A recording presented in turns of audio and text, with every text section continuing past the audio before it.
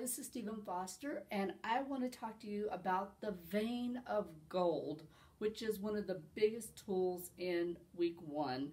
And I want you to really spend some time with it and don't just do it and think that you got it, because it's a big, big tool about mining your vein of gold. I'm going to give you examples of some actors and how they use their vein of gold.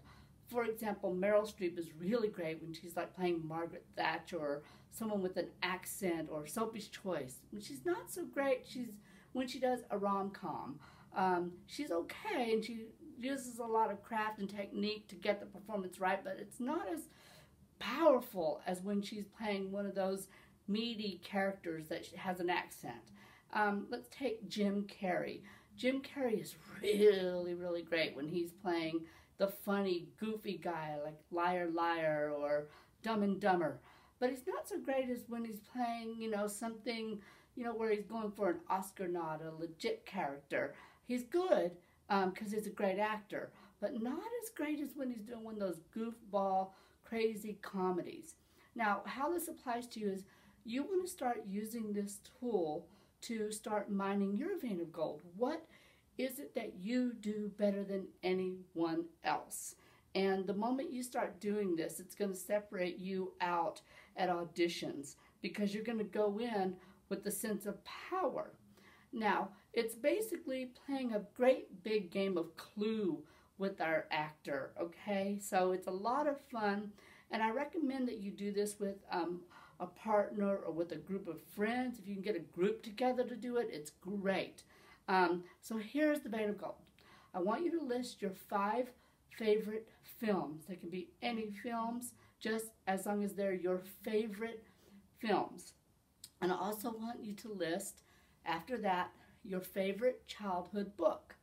And what you want to do is you want to look for the common denominators in those films. What characters are similar? What themes are similar? What plot lines are similar? And primarily, which ones you really resonate to. You might go scene by scene through the movies and go, what scenes do I really, really love? What does that character do in that scene? Now, your favorite childhood book. What you want to do is you want to look at that childhood book. Who was the main character? What did they do? What was the book about? What did the character have to overcome? And see if that ties in with your life, maybe just a little. Now, I'm going to go a little further with the vein of gold right now. You might want to look at your I remembers. Look at the first one you wrote and look at it and see, what was it about? And that might be part of your vein of gold as well. The other thing that I want you to look at is your script reading. When you're looking at scripts, look for characters that are in the same theme line as the ones that are in your film. In fact, you may go and read some of the scripts that are your vein of gold films. And the other thing about the vein of gold is look at your collage.